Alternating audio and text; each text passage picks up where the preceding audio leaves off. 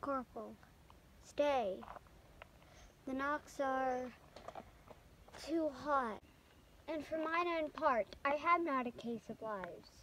The humor of it is too hot, and that is the very plain song of it. The plain song is most just. The humor is still down. Knocks go and come. God's vassals drop and die. And sword and shield in bloody field doth win immortal fame. Would I were in an alehouse in London, I would give all my fame for hot avail and safety. And I, if wishes would prevail with me, my purpose should not fail with me, but thither would I hie. As truly, but not as truly, as bird doth sing on bough. Up to the breach, you dogs! Avaunt, you cullions! Be merciful, great Duke, to men of mould. Abate thy rage, abate thy manly rage. Abate thy rage, great Duke! Good bawcock, abate thy rage. Use lenity, sweet chuck. These be good humours. Your honour wins bad humours. As young as I am, I have observed these three swashers. I am boy to them all three, but all they three, though they would serve me, could not be man to me. For indeed, three such antics do not amount to a man. For Bardolph, he is white-livered and red-faced, by the means whereof faces it out, but fights not. For Pistol, he hath a killing tongue and a quiet sword, by the means whereof breaks words and keeps whole weapons. For Nym, he hath heard that men of few words are the best men. Therefore he scorns to say his prayers, lest it should be thought a coward. But his few bad words are matched with as few good deeds, for I never broke any man's head but his own, and that was against a post when he was drunk. They will steal anything and call it a purchase. Bardolph stole a loot case, bore it 12 leagues and sold it for 3 halfpence. Nym and Bardolph are sworn brothers in filching, and in Calais they stole a fire shovel. I knew by that piece of service the men would carry coals. They would have me as familiar with men's pockets as their gloves or their handkerchiefs, which makes much against my manhood. If I should take from another's pocket and put it into mine, for it is plain pocketing up of wrongs, I must leave them and seek some better service. Their villainy goes against my weak stomach, and therefore I must cast it up.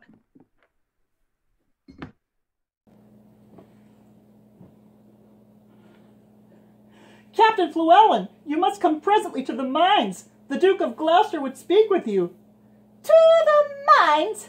Tell you the Duke is not so good to come to the mines. For, look you, the mines is not according to the disciplines of the war. The concavities of it is not sufficient for, look you, the adversary. You may discuss unto the Duke, look you, is did himself 4 yard under the countermines by Cheshu. I think I will plough up all, if there is not better directions.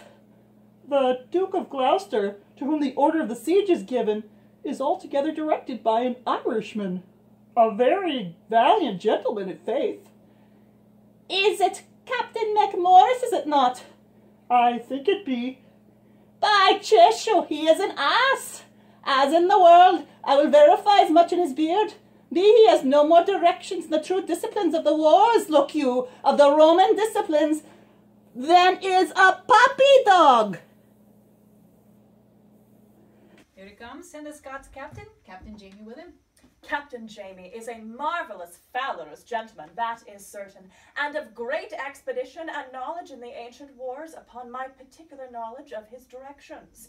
By Jesu, he will maintain his argument as well as any military man in the world in the disciplines of the pristine wars of the Romans.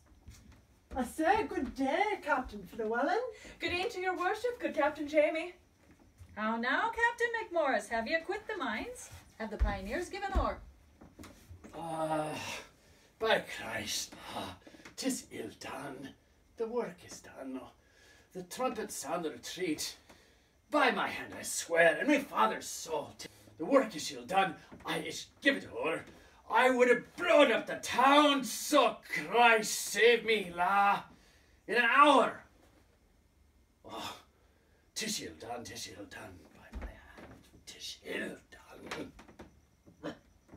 Captain Macmorris, I beseech you now, will you vouchsafe me, look you, a few disputations with you, as partly touching or concerning the disciplines of the war, the Roman wars, in the way of argument, look you, and friendly communication, partly to satisfy my opinion, and partly for the satisfaction, look you, of my mind, as touching the direction of the military discipline, that is, the point.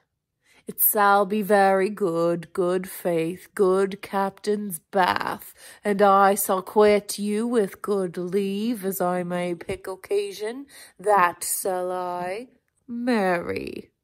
'Tis no time to discourse, so Christ save me, the day is hot, and the weather, and the wars, and the king, and the dukes. It is no time to discourse. The town is besieged, the trumpet calls us to the breach, and we talk, and be Christ, do nothing.